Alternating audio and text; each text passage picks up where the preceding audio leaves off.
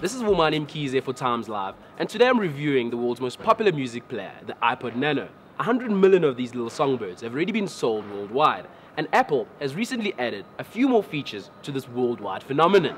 The most impressive feature of the new iPod Nano is that it shoots video, and as part of our review, we decided to put this little baby to the test.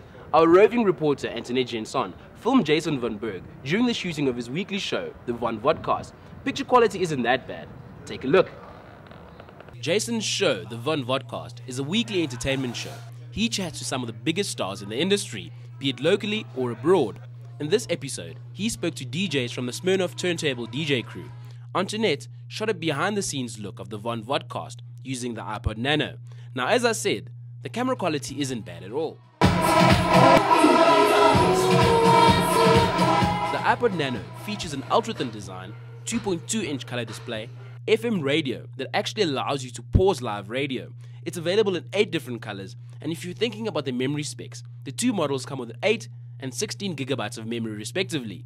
The two models retail for 1,999 Rand and 2,499 Rand. So if you like music and shooting videos too, the new iPod Nano is certainly worth a try.